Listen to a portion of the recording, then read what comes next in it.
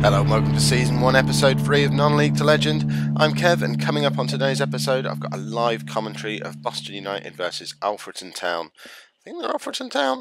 It might just be Alfreton, in the Conference North. Firstly, an apology. It's a slightly longer episode than... Well, not a longer episode, but a longer recap before we get into the episode. I actually recorded a whole episode for the previous match to this one, and then realised I didn't have my microphone on, so rather than trying to pretend I was doing a live com on a match I already knew the outcome of, I thought I'd just move forward to the next match, recap one extra game, and do it this way. In fact, if I hadn't mentioned it, you probably wouldn't have even noticed. But if we get straight into that recap, the last time you were with me, it was the home match against Tamworth, which we won 2-1, with goals from Grant Roberts and Dale Southwell, and a late consolation goal for Tamworth. But it was a game we were pretty much always in control. We're very happy with that result. The game after that, though, we had our first defeat of the season. We went away to Hensford. They went in the lead 1-0 after 10 minutes. We actually took the lead around about the half-hour mark. Quick fire double from Dele Adebola and then Dale Southwell. But after that, Lionel Stone, a player who had been so reliable for us at central defence all season up until this point, had a bit of a nightmare. He scored an own goal on the 41st minute, and then on the 72nd minute played an awful back pass that was just far too short for Alex Scott to get to, and their player nipped in and scored a winner, and we just never really got back into the game. It was a shame as well, because it was a game we probably should have won. We controlled possession, we created a lot of chances, but just Stone didn't have a good game. Hopefully, he'd been so good up until that point, hopefully it's just going to be a blip for him. He'll be back to being as good as he was from then on. We did have a bit of a problem in that match though, because our only right winger, Nicky Walker, picked up an injury, and it was a pretty serious one. He's torn his hamstring and he's out for 3 to 4 months. Now, the only other natural right winger we've got at the club is Kane Felix, who's been doing so well on the left wing, and I'm very reluctant to move him over into the wide midfielder role. If you remember in episode 1, I talked through my tactic, how on the left hand side I want my winger to be very wide, out and out winger, very attacking, but on the right hand side of midfield, the right midfielder tucks inside to sort of tuck in behind Kyle Dixon when he goes forward as the advanced playmaker, and we get our width on the right from the fullback pushing on. And Kane Felix really isn't the kind of player who can tuck inside and become an extra central midfield player, so he's not suited for that at all. So we did play him there in the next game, but it didn't really work out at all. Dele Adebola saved us a little bit, really, with goals in the 5th and the 86th minutes. But the second one was actually after we switched Felix back out onto the left wing. We pushed Grant Roberts forward onto the right-hand side of midfield. He's the midfielder who can play at right back, and I thought, well, combine the two of them. Let's try retraining him to be a wide midfielder on the right, which is what we're doing now. And he played the last 20 minutes of that match on the right-hand side of midfield. Did a decent enough job there, but it allowed Felix to be freed up onto the left wing again, and he actually put in the cross for Adebola's second goal. And it was no less than we deserved. We played really well in that match. Next game, we were away to Corby. We absolutely dominated possession, created loads of chances. We got a Dale Southwell goal fairly early on, and that was it. Nothing really happened from that point on. Roberts was playing on the right-hand side of midfield again, but it was fairly uneventful. Nice to pick up the win courtesy of yet another Dale Southwell goal. And our next game was a top-of-the-table clash with AFC Fylde. At this point, both teams were level on everything. We'd played the same amount of games, won the same amount, drawn the same amount, lost the same amount, had the same goal difference, same points. AFC Fylde were top because they, on alphabetical order, and by the way, I call shenanigans on that. If that's the way it ends at the end of the season, I'm not having Fylde finishing above Boston just because they decided to put AFC at the start of their name, but they got away with it in this match. It was 0-0. We dominated possession, created loads of chances, but we just couldn't score any goals, partly because we lost the main man. Dale Southwell went off injured after 18 minutes, and without him we just don't look anywhere near as threatening going forward. To make matters worse, we also lost our captain and probably second best player behind Southwell, Scott Garner. He went off with an injury after 75 minutes as well, and most of that match was spent with me panicking and wondering what was going to happen when I got my inbox messages in about those two injuries, and they weren't good. Dale Southwell out for 3 or 4 months. He broke his ankle in that match. That means he's not going to play again for us this year. Hopefully he can be fit again come January, February time. But without him and the 30 or so goals I was expecting to get out of him, the chances of us maintaining a promotion push suddenly got a lot longer. He was the goals. Everything revolved around getting the ball to him, getting him to finish. He'd been playing exceptionally well, and we showed in the Fylde game how we are a little bit useless in front of goal without him in the side. Useless is probably a little bit harsh, but we're not the same team, and we are really going to miss him. Hopefully, we can kind of stick around there or thereabouts, threatening the playoffs until we can get him fit again, and then hope that he comes back in the same kind of form he's been in so far this season to fire us back into the promotion hunt. And Scott Garner is out for a little while as well. He's pulled his hamstring and is out for 5 to 6 weeks, and losing both of those players at the same time is a big blow. We have got cover for Garner. Ben Marlowe can come in and play in the ball-winning midfielder position. Grant Roberts could come across as well, although we're using him out wide on the right at the moment.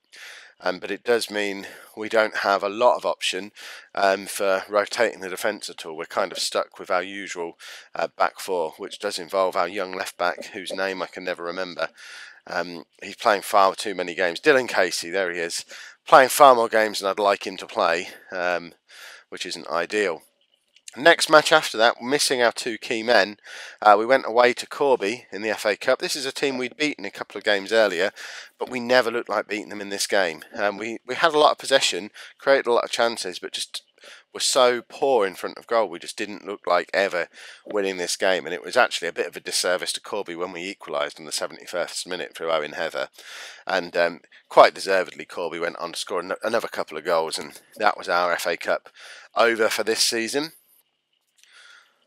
And that brought us to the end of the month. The board are very happy with how we're doing. We're second in the league at this point, level on points with Fylde. They are a bit miffed about how poor the financial situation is. We're still about £1,000 a week over our wage budget, and I don't really see what I can do about that. We're down to 16 or 17 fit first team players. What do they want me to do? My option, if they really force my hand, I'd have to basically get rid of anybody on any kind of decent contract, so that would be our best players, and replace them with untried youngsters. So I'm not really keen to do that until it gets to the point where the board are forcing my hand. We are going to stay over our wage budget, and hopefully we'll be able to keep the results going so it doesn't become an issue that they might want to reconsider my position over. We had a little bit of transfer wheeler-dealering. I needed to get some players out, get some players in. I've had a little bit of movement. So Jay Dowie was a backup ball-winning midfielder. He never really got a look in. He did play in the Corby match in the FA Cup, but it just wasn't ever going to be good enough for us. He was on £150 a week. Kings Lynn came in, offered to take him on a free. They're actually paying him £300 a week, which seems mad because they're not even as high as our level. So it's far too much money for him, but I wasn't going to turn it down. So Jay Dowie has departed the club, and with the money that he's freed up, and yes, I know we haven't really freed it up, we were still massively over the wage budget, but in my mind, Kelly Uger is £130 a week. That's £20 less than Jay Dowie was, so we're slowly moving in the right direction. But we've been able to bring in a proper left back. Kelly Uger has played most of his career in the league. Last season he was playing in League One football for Crawley. He didn't play a lot of games, but he's been around the league for a long time, so to get him in the Conference North is a bit of a coup for us.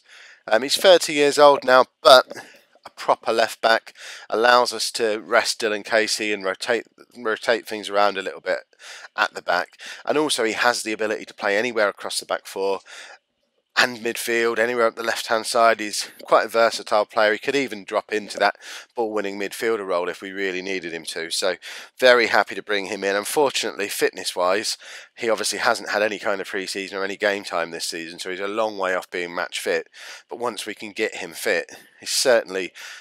Swapping him for Jay Dowie is a big improvement to the squad as a whole, so very happy to bring him in. Our next match, this was a second against third clash in the table. And we completely robbed Nuneaton in this match. They had 6 clear-cut chances and missed them all. It wasn't even a blinding goalkeeper performance from Alex Scott. They actually missed all 6 of their clear-cut chances. We toddled off at the other end. Morgan Ferrier, one of the young strikers we brought in the summer, playing his first game for us coming off the bench, just robbed him, scored a goal. In the 71st minute.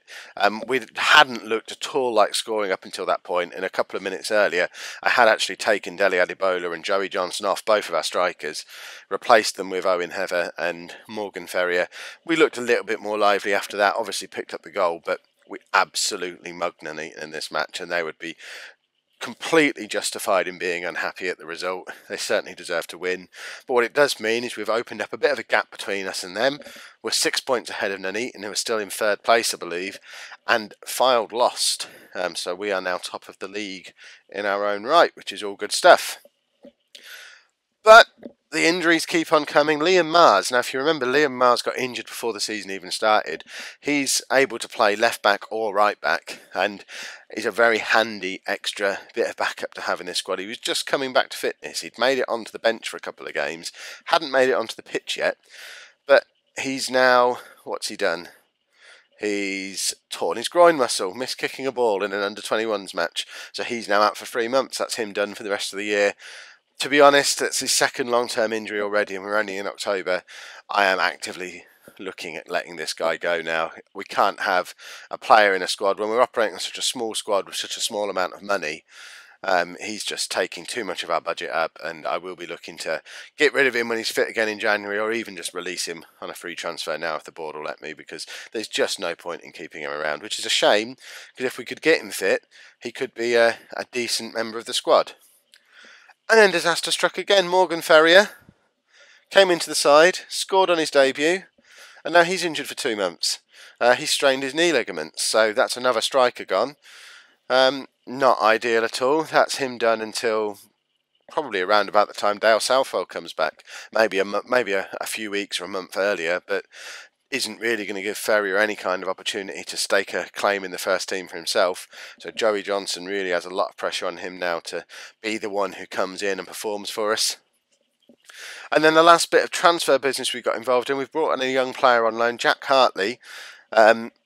Exactly the kind of player we needed, really. He can play wide on the right or the left. He's equally comfortable playing as a winger or a wide midfielder. So he can slot straight into that right midfield position that we have been playing Grant Roberts in. But by popping Hartley in there, or is even backup for Felix if needed, it just means we've got Roberts, who is very much a utility player, can play right midfield, right back, central midfield. It just allows us to free him up a little bit to drop in and out of the team where we need him, and allows for a bit more rotation in both defence and attack, which is no bad thing at all. And obviously with Hartley being a loan player, we don't have to pay any of his wages either, and he's here until the end of the season, and I think that could work out to be a cracking signing. And yeah, there he is. He's good. And that's the league as we are going into today's match. We're 3 points clear at the top. Fylde are in 2nd place.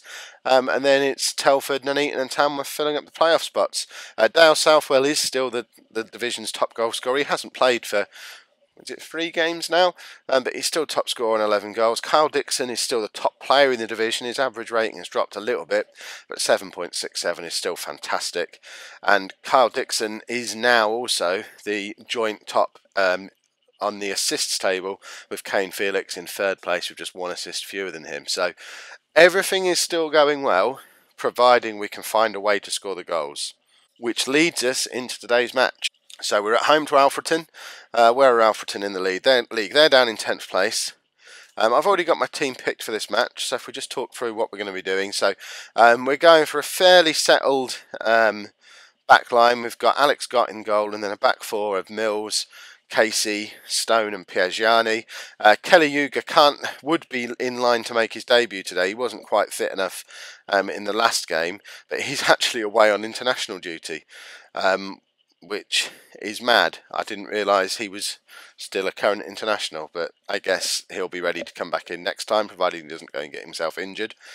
Scott Garner is actually just about fit again. I could probably put him back in the side, but I just don't see the reason to risk him.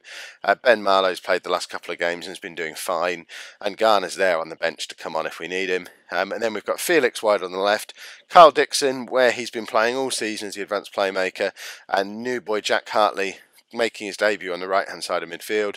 And then up front we're going for Dele Adebola as the target man, who's having a cracking season, and Joey Johnson as the poacher, basically because he's the only option we've got left.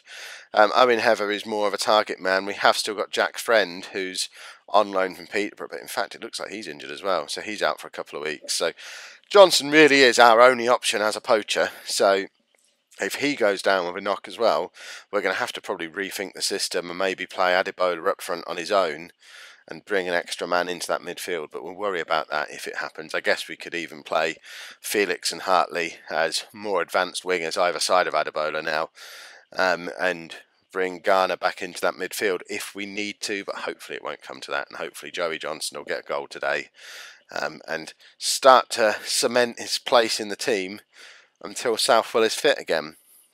So, the media are making us favourites. We are top of the league. We are the home side. Defeat could see us drop down to second place, but hopefully that's not going to happen. Alfreton are coming with a very defensive lineup. My assistant manager still isn't confident enough to give me opposition advice, but he is happy to give me some tips on the team talk, which is fine because I'm rubbish at team talks. Let's submit our team and get going in this match. Oh, straight away we lose the ball. That's not ideal. All very quiet to start things off. I did realise actually that in the first couple of episodes of this series I've been playing on extended highlights, which is why the episodes have been running so long. I've switched to key highlights for this match. I would appreciate some feedback in the comments. Let me know whether you prefer the key highlights and the slightly shorter episodes that leads to, or if you prefer to see the extended highlights on the matches, bearing in mind that does lead to the episodes running to sort of 20-25 minutes long rather than the 15 to 20 minutes I'll be aiming for with the key highlights. But let me know in the comments which you prefer. I'm happy to do it either way. My instinct is to go for key highlights unless enough people tell me extended is a preference, but I'm happy to leave that in the hands of you guys in the comments. We're half an hour in and nothing much is happening. We've had over 60% of the possession and we've created a few chances, but nothing worthy of a highlight yet. Only the one shot on target. Alfreton haven't had a shot on target yet and are struggling to even get hold of the ball. But it looks like we're going to go into half-time with nothing worthy of a highlight, which is a bit of a worry. Suggests that this sort of makeshift side isn't really going to create the amount of goal-scoring opportunities that we really need if we're going to maintain our spot at the top of the league. But yeah, let's encourage the team. We can still win this match. We just need a chance, really. Dixon picking up the ball, finds Adebola. Can he slot that through? And the highlight ends, so obviously he didn't. And now the clock's just ticking on again. We are absolutely dominating possession, but it's not leading to very much in the way of chances. It might mean a rethink to the system is on the cards at some point. If this pattern continues for many more games, it's been this way for a couple of games now. It started with the AFC Fylde match, and we are just sort of dominating possession, but without Southwell, we don't have that cutting edge up front, and you can see we've had 8 chances but only one's even been on target, so we are struggling a little bit in front of goal without our key man. Adebola's struggling for fitness, so I'll bring Owen Heather on for him. Johnson's not having a good game, but we just don't have anyone to come on and replace him, and I don't really want to shift the formation around too much unless I'm forced to. Hartley isn't having the best of games, so we'll bring Roberts on. He's been quite comfortable playing the last few games. We have got Jack Williams on the bench, who's another left winger, who's looked okay in the odd appearance here and there that he's played. So it might be a case of throwing him on for the last 10 minutes if Johnson really doesn't do anything, and we could maybe go to a 4-3-3 style formation. Oh, we don't need to now though, because Lionel Stone has got a goal. That's put us 1-0. And that's good, because I didn't want to have to fiddle around too much with the system. I was thinking we could perhaps have Heather up front with Felix and Williams either side of him, and then go to a midfield with Roberts just tucking in properly. But glad we're not having to do that because it's completely untried, and hopefully we can just see this game out now and pick up another boring 1-0. What am I going to do? I'm going to bring Scott Garner on actually, just to start getting some game time back in him as he comes back to fitness. Actually, I don't really have anyone I want to bring him on for. I'm going to take Felix off and give Williams some time. Felix hasn't had a great game. Let's give Jack Williams some time on the left wing. There's no reason to risk Garner. He's not back in full training yet, so it probably would be a little bit silly to throw him into a match where we don't really need him. Hopefully we're just going to see this out. We have absolutely dominated possession. We should have created more chances really. But Dixon's picked the ball up here and found Heather, who does get it to Williams, and Johnson should have done better with that. That's our first clear-cut chance of the game in the 86th minute. And Joey Johnson really does need to do better with those kind of things. As a poacher, he's in the side to put those little chances away when they are presented to him. And that's what Southwell was doing so well. And Johnson's going to need to pick up that skill if he's going to be the kind of player we need him to be. But a 1-0 win is a 1-0 win. Keeps the run going. Very happy with that. That's going to keep us top of the league.